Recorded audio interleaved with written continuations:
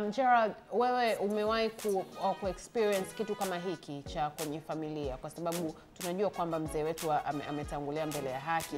Kitu kama hiki kiliwahi kutokea kwenye familia yenu? Imetokea mara nyingi sana. Ninaweza kusema imetokea katika incidents mbaya kwa sababu tunasolve tatizo la jamii. Unaona, si vibaya kujitoa sadaka kwa ajili ya kusolve tatizo la jamii. Kweli. Lakini mimi baba yangu, ninamshukuru Mwenyezi Mungu, alikuwa ni baba yule ambaye anafahamu kabisa nina mtoto Kawe kwa mfano. Anampa cha kwake. Nina mtoto Kinondoni, anampa cha kwake.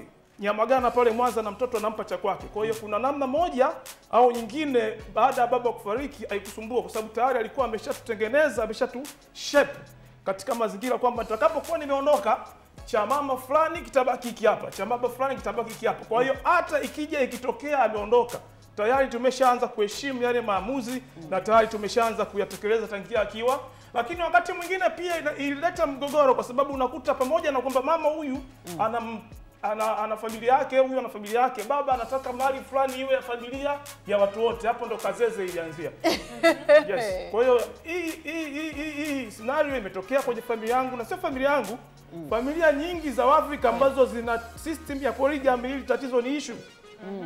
Yes, polygamy ni issue kubwa kwa Afrika, na issue kubwa kwa Afrika lazima kuwa kuna namna ya kuangalia baada ya wewe kuondoka watoto wataishi vipi. Hapa ndio wazazi wengi wanafeli. Kweli. Yes. Kweli. Kwa hiyo unadhani katika hii scenario kuna umuhimu wa wazazi kuacha nakala za urithi kwa familia? Si mzazi tu, hata mimi na wewe, kwa sababu kisheria lazima uache nani atakayechukua kitu gani ili kuepusha migogoro kama hii. Unajua watu wengi wanaogopa kwamba nitakapoandika wili basi kuna uwezekano nikajiombea kifo. Hapana, wili sio unajiombea kifo.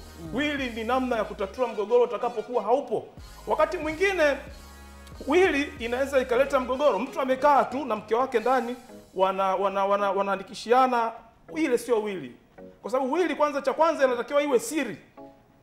Na lazima iwe na mashahidi. Lazima kuwe kuna signature.